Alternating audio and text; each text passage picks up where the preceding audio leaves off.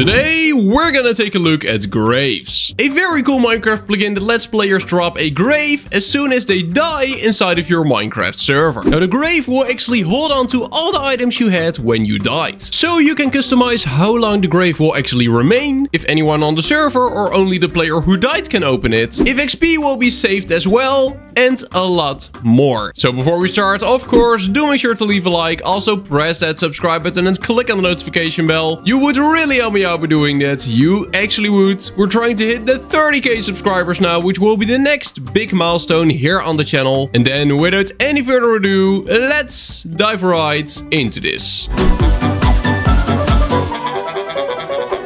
So the first step will be clicking on the link in the description, and that will take you to the Graves Spigot MC page. Over here you will find a ton of information about everything the plugin can do, but what we want to look for is simply the download button. So locate download now, and just a single click should do the trick. After that, simply locate your Minecraft server folder, then look for the plugins folder, and you simply want to drag the file we just downloaded inside. Just like that. Now, if you're hosting your Minecraft server at the channel partner Alienhost, this process will be even more easy. What you can do is simply click on the plugins tab on the left of your screen and then search for the plugin you want. In our case, it will be Graves. And there it is, the Graves plugin. Simply click on install, wait for a little bit, and there you go. Graves is successfully installed on our Minecraft server. By the way, if you want to check out Alienhost, there will be a link down below, and do make sure to use code I love Kasai for a 20% off your order. Then, upon restarting your Minecraft server, you will be ready to go. Well, let's say something horrible would happen. I just went around the world gathering the most valuable materials in Minecraft. But then, it happened.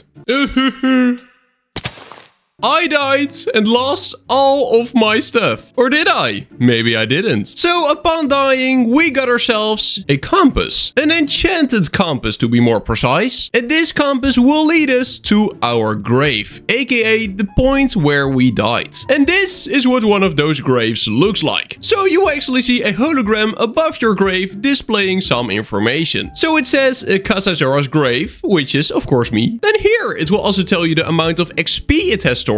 Very cool. Over here you will see the time remaining. So this grave will be laying here for an additional 3 hours. After those 3 hours are over, the grave will despawn and my items will be gone forever. And then at the bottom you can see the death reason. In this case, I fell to my death. One of the most embarrassing deaths I think you can have in Minecraft. But it happened, so everyone can see that now. That's great. Anyway, the compass will lead you to the grave. This is what a grave looks like. Now, you can actually edit in the config what a grave should look like. So this is the default grave. Though, if you want a grave to look like, for example, the head of the player that died, then that is something you can do. But more on the config later. So this is the grave. When we now right mouse click on the grave, it will open the chest with all your stuff inside. So here we got all my netherite gear, all my netherite armor, and we also got a book. Now when you take all the stuff out of the grave and you exit out, the grave will actually disappear, which is beautiful. By the way,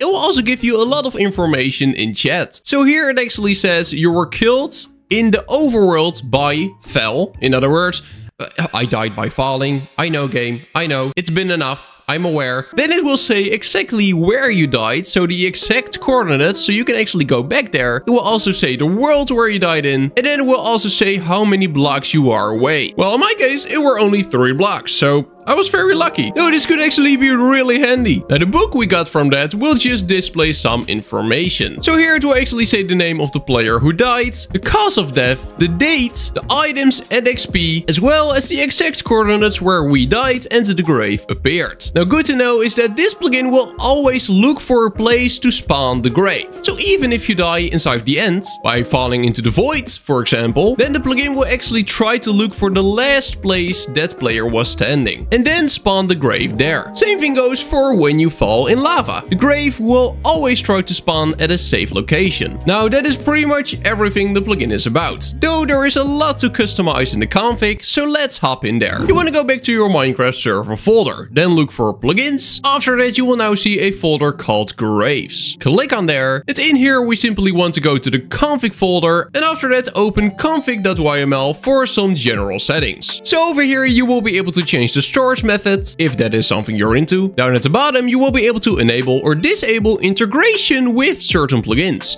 So you can see here in this list we got WorldGuard, we got Townie, Grief Defender, Script as well, Placeholder API, Rakesen, all very cool and popular plugins. Now I would highly suggest just keeping these all on true, even if you're not using them, because if you don't have the plugin installed, so in my case I don't have Townie installed, then there's no harm in keeping this to true. Though as soon as you install Townie, it will automatically enable integration. Now what can integration do for you? Well, for example, in WorldGuard's case, you can make it so that graves can't be spawned inside of a WorldGuard region. So you can make specific regions where if players die in there, they won't actually get a grave. But that's just an example. There are a lot of things you can do with this. Now after checking the config.yml, let's go into the graves.yml. So over here, you will be able to customize your grave. So all the way at the top, we have the default grave. So the default grave, these are the options for graves. They're not overridden by entities or permission configs. So a default grave, that is the one we just saw in game. A grave that will last this amount of time. This is the amount of time in seconds, but this translates to 3 hours. So that's precisely what we just saw in game. Then here you got the maximum amount of graves an entity can have. It is on 18, meaning that you could die 18 times and have 18 graves spread across the world, and you could just gather them all. And only when you die a 19th time, it will become a problem. Now, if you got a lot of players on your Minecraft server, I would actually highly recommend putting the max a bit lower, maybe to something like 3, for example. That way, one person can only have 3 graves. If you have 50 people online, there will still be 150 graves if everyone has 3 graves out. So, you would probably want to put it a little bit lower than 18. Then break. Can graves be broken? Yes or no? And explode. Can graves be blown up? In this case, it is false. So if I place a TNT next to it, the grave will survive, though I will be able to break it with a pickaxe. Now, if you break it with a pickaxe, then it might drop the loot. You can also set it so that it doesn't drop the loot, but that is something we can customize further down. So let's keep going. So here we got the placement options. And the first one is can build. Only create graves where the entity can build. So this goes back to the WorldGuard example I gave earlier. When we put this to true, a grave will actually not spawn inside of a WorldGuard region. Though when we leave it on false, a grave will still spawn. And the second one is can build protocol lib. Only create graves where the entity can build according to protocol lib. If you got that plugin installed, you know who you are. You might want to enable that, yes or no. Then we got ground settings and void settings. So if the entity dies in the void, should it place a grave in the air if it can't find anywhere else? It is actually untrue by default. That will be hard though. Good luck getting back your loot in the end. That will be a struggle. Now you also got the void smart option. So if the entity dies in the void, try place the grave on the last solid block they stood on. The same thing goes for lava. So indeed, the plugin will try to track what the last solid block is the player stood on and generate the grave there. If it can't find it, then it will still generate it in the void or on top of the lava. So somewhere you can be happy because your stuff isn't gone. On the other hand, you will have a really hard time retrieving your stuff, which could also be a fun adventure. Then a little further down, we got worlds. So in what worlds should it be enabled? It is currently set to all worlds. If you want it disabled in the end, for example, we could put a hashtag in front of this line and then remove a hashtag from world and from world nether. So now it will be enabled in these two. It will still be disabled in the end. Of course, if you got custom worlds with, for example, multiverse, you can add your own world to this list. Then we got drops. Should the grave actually drop the stuff when you break it? You can set that to false. In that case, when players break the grave, they will lose their stuff. It is true by default though. Then here, when a grave times out, drop everything in it. If false, it gets destroyed. So the 3 hours we saw in game, if those 3 3 hours are over, should the stuff just be dropped on the ground and lay there until it gets despawned, or should the grave just disappear with all of its content? That's up to you. Same thing goes for explosions, same thing goes for breaking, all fully customizable here. Then we got the block. So what the actual grave looks like. Should the grave block be enabled? Of course. What should the material be? In this case, it is a player hat, but you can also put it to a chest or a beacon. A beacon could actually be pretty handy. That will make it easier to find. Then walked over. Should the grave be looted if the block is walked over? And then you got the head type.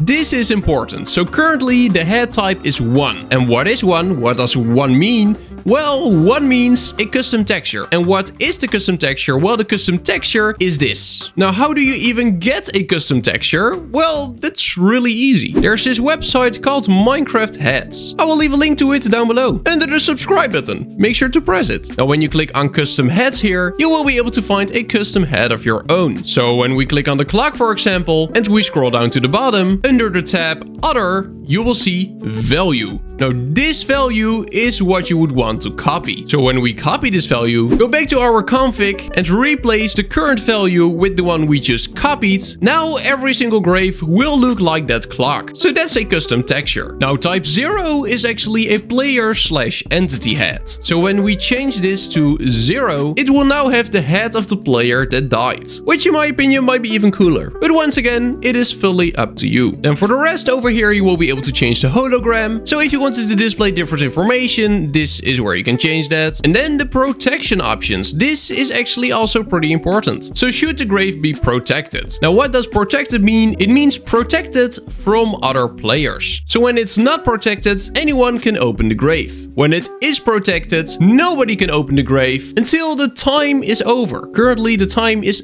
300 seconds, aka 5 minutes. Then here we got open. Can the owner open the grave? True or false? Can the killer open the grave? True or false? And can other entities open the owner's grave? True or false? Now you can actually turn this into a very fun game mode. So when you, for example, set owner to false, that would mean that only the killer can open the grave from someone they killed. That would become quite interesting. I'm wondering how a server like that would turn out. Now next we have the graveyard feature. So the graveyard feature is actually pretty cool. You can mark a specific place on your Minecraft server called a graveyard. And when players die, their grave will be put on that graveyard. Now those are the most important options. There is a lot more though. So here we got teleport options, storage options, particle options. Here we got stuff for the compass. So if you want to change that, if you want to change the name of the compass or how it works, that is all doable here. Then over here you will be able to change the information of that book we saw in game. Then you get the head,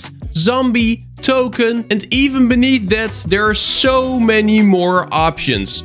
This config is actually huge. I would highly suggest going over all of it before introducing the feature on your own Minecraft server, but all the stuff I just showed you, those are by far the most important options. And those are the basics of graves. Now this plugin does have a lot more features, so I would highly suggest checking them out for your own. A link to the plugin will be down below. And then I really hope you enjoyed watching this video. If you did, make sure to leave a like and also press that subscribe button and click on the notification bell. You would really help me out by doing that. You actually would. We're trying to hit the 30k subscribers now, which will be the next big milestone here on the channel. So do make sure to hit subscribe. It would help out a lot. And then I wish you an amazing day and I will see you in the next one.